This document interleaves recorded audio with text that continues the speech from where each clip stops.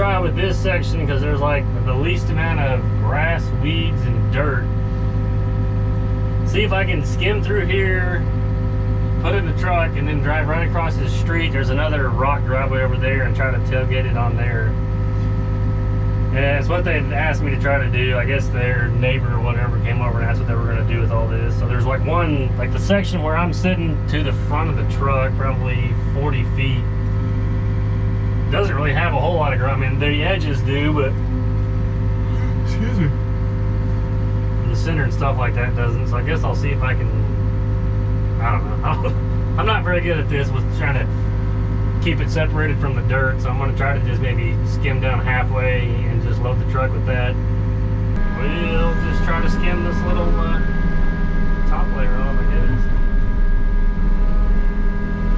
You may not get a full truckload.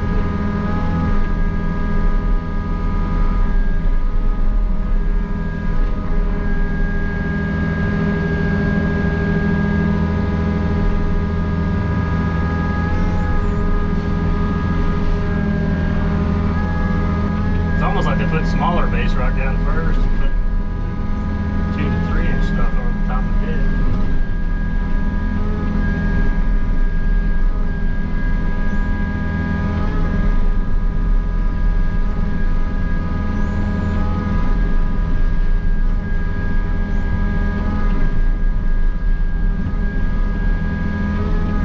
This rock's been on here, I think she told me, for like a year and a half. I didn't put it down. I don't know who.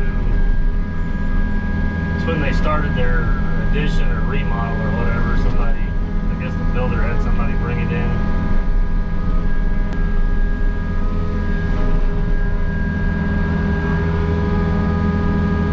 Trying to do the best they can not to dump some of it out in the grass there. So then I forget about it and they mow and hit the side of their house or something.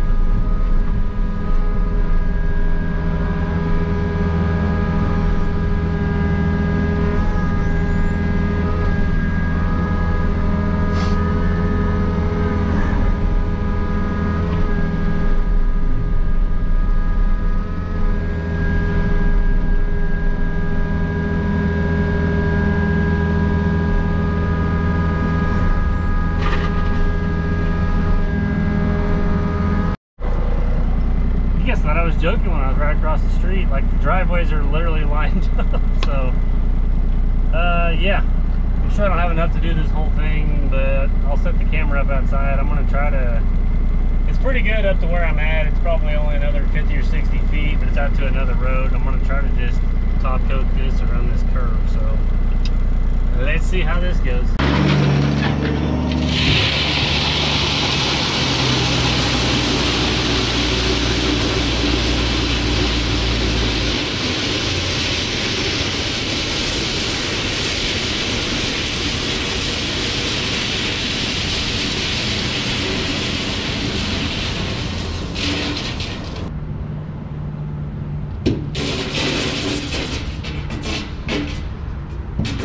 Well, I guess that wasn't too bad once it started coming out of the truck. Hopefully he's fine with it. It's a lot bigger than what he's got on here. And I don't know if I made the curve quite right, but it's a little tricky in the big truck. Yeah, I'll just get up here with the excavator. It's pretty thick right there. I don't want to take it down any further, but I'll just kind of drag that down and then pull some of it back and maybe shrink it down a little bit. But hey, I got him some rock over here. It's real thick right here, so it's gonna need a little touch up with the excavator, but not too shabby. I'll kind of widen it up a little bit, but yeah, it's just a road, or they can access it from that side of the property, so it's like not like a driveway to a house. All right, let's go back and load up some more of this.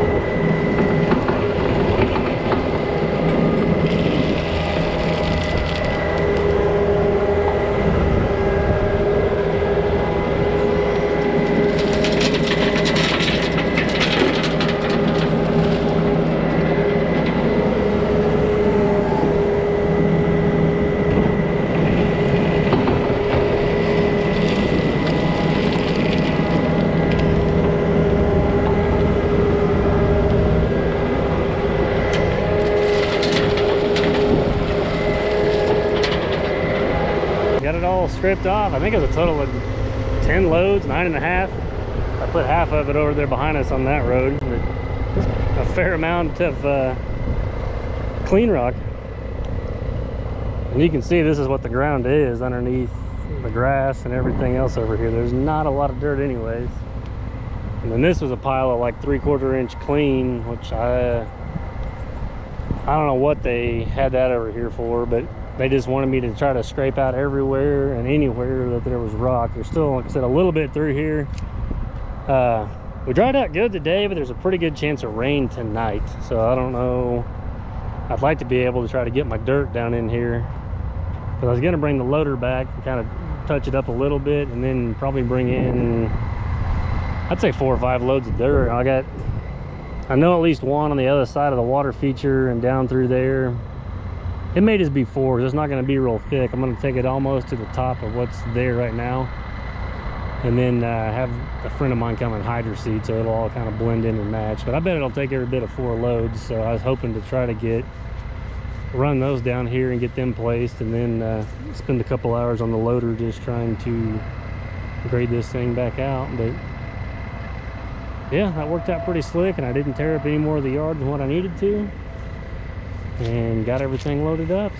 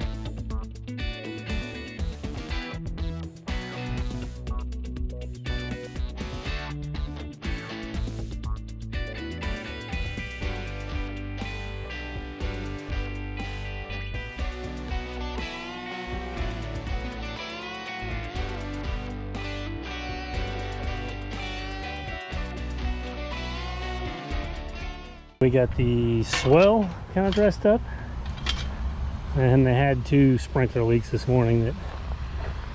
That one was broke up there, so that was just coming out of the side of the hill, and then down where they hooked onto this strip line, it actually started spewing or leaking here, but then it came out the side of the hill. So there's not much I can do with that. It's drying out, but it's still pretty muddy.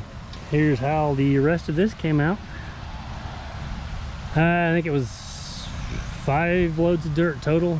I hauled 9 loads off with just the rock and the road and the junk left over here, but then the dirt didn't have to go back quite as thick, so that's part of it too. I had to be a little careful when you're trying to run that preparator over the dirt as thin as it is. You can actually take all the dirt off and bring the rocks back to the top. So there's a few of those that I had to kind of pick up,